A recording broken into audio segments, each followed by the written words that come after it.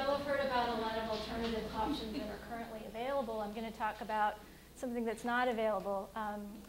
Again, my work is a modest proposal for postmortem options, which challenge some of these cultural beliefs and attitudes. It's the Infinity Burial Project, and the project started with the idea of creating a hybrid mushroom. So this would be a new mushroom which would perform three functions. One is to facilitate decomposition in the body. Another is to remediate the toxins that are accumulated in the body. And then another function would be to deliver nutrients from the decomposing body to plants. There are mushrooms that do each of those functions separately. There's no mushroom currently that performs all three. And so this mushroom for me was this kind of symbol of a new way of thinking about the body and this relationship between human action and the body and the environment. Is that working? Can you see that? This is an animated slide, but it's not quite animating. So subsequently, I've been taking a lot of classes and learning about mycology. I took a workshop with the famous mycologist Paul Stamets, who is known for his work in mycoremediation, which is using mushrooms to clean toxins in soil. And in that process of learning about mycology and becoming a little bit trained in some of the laboratory techniques, I realized that creating a hybrid mushroom is going to be impossible, or near impossible. I don't know very much about genetics.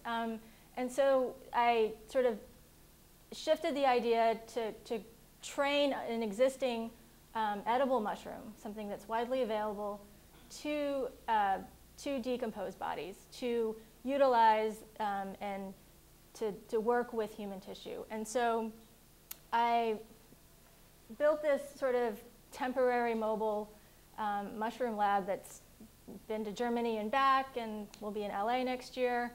And basically, so in this lab, I'm training an existing mushroom to digest human tissue.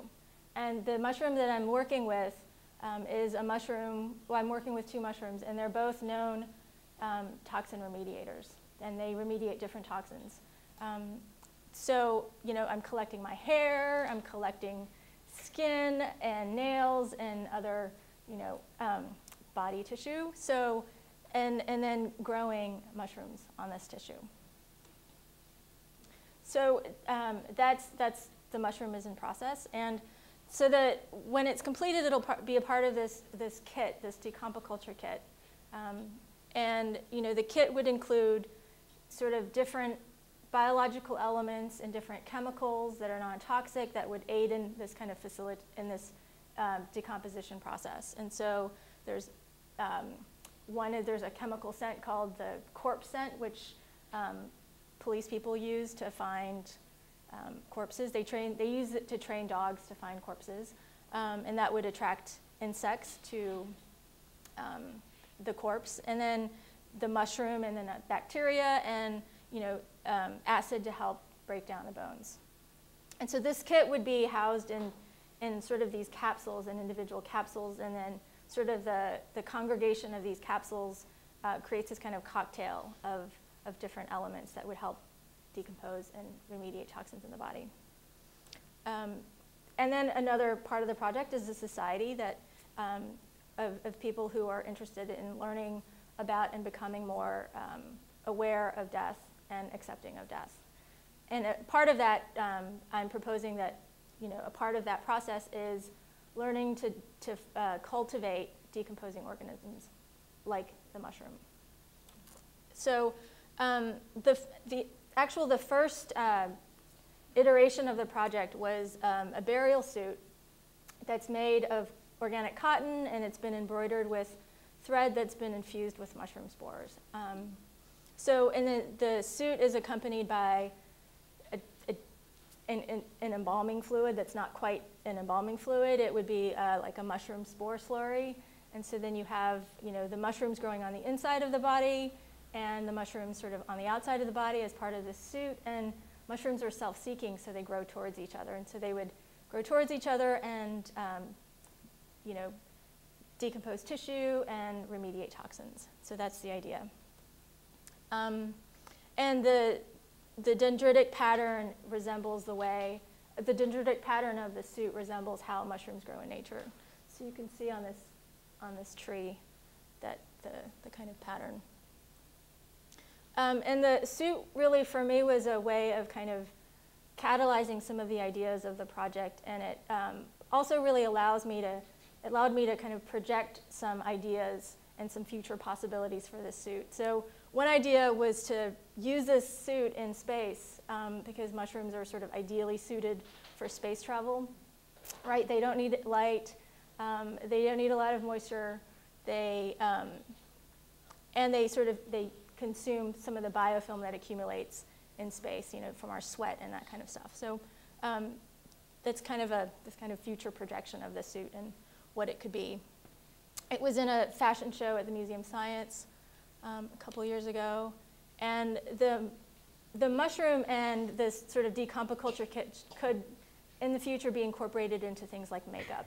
You know, because I went to this makeup workshop at the funeral directors convention. It was, you know, of course, it's all about creating this memory picture, right, of making someone look alive when we know that they're dead, and it's kind of, it really encapsulates a lot of the death denial that's in our culture. And for me, this makeup would, you know, facilitate decomposition. You know, it would look pretty for maybe a day, and then it would help speed up the decomposition process.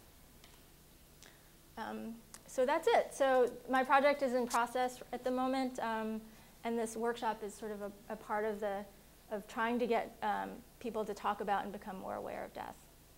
So, to take a couple of questions. Sure. Where did you, once you suited someone up, a dead body, where did you envision them? Were they going to be in contact with the soil, or where did you envision them being? Would they be buried directly in the soil? I mean, yeah. It's open. You know, obviously, if you bury a body with this suit at sea, it's not going to grow mushrooms. But if you bury it in the soil, or if you leave it on top of the soil, then that would help facilitate. But you know, it's sort of open-ended. Would you take the mushrooms? This is really interesting. I mean, I couldn't figure this out when you sent it to me by email. Are the mushrooms then accelerated to promote decomposition? Is that what the whole mushroom soup is about? Exactly. And the makeup that becomes a laser wash that does its job after the wake's over type of thing? Exactly, yeah. Then what do you do with the mushrooms? They just become a part of nature, or you're not trying to go harvest the mushrooms or anything, right?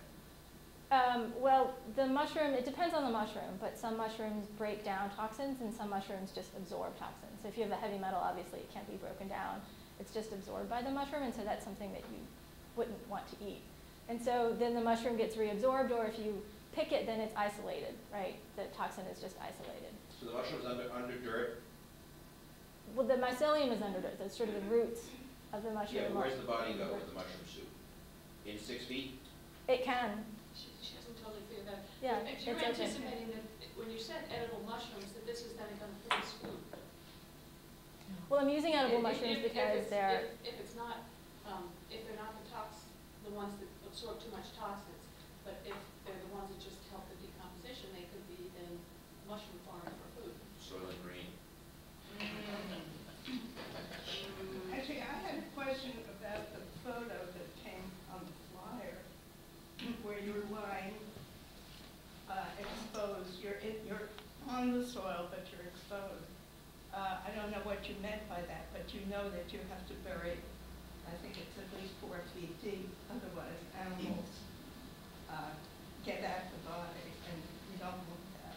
That image was to show the process that one would be buried with mushroom mycelia. And so if I put dirt on top of me, then you wouldn't be able to see that. So that was just purely for illustrative purposes.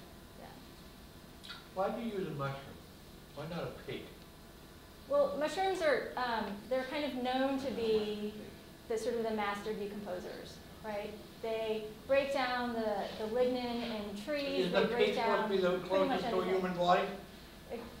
Isn't the pig supposed to be the closest animal to a human body? Right, but pigs don't consume human tissue.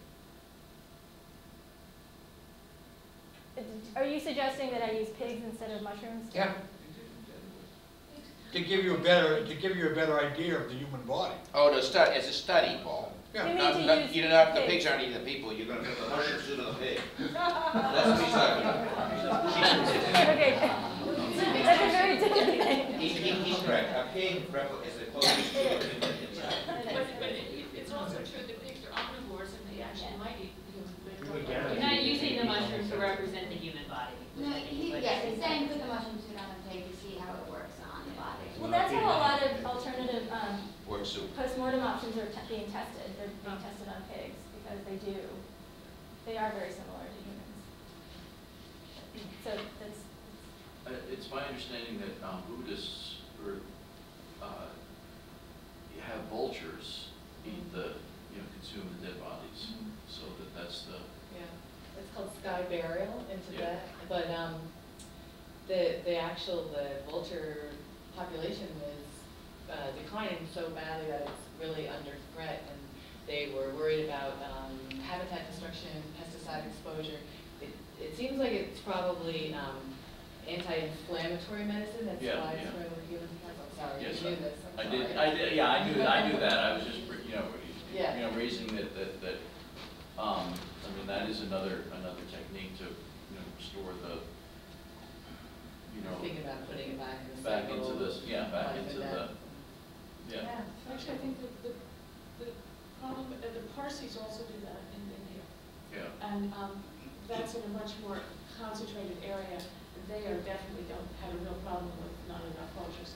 I think it's still working in parts of Tibet from what I understand. I looked at it before the talk, but in Tibet, but I didn't know about India. So that's Yeah, interesting.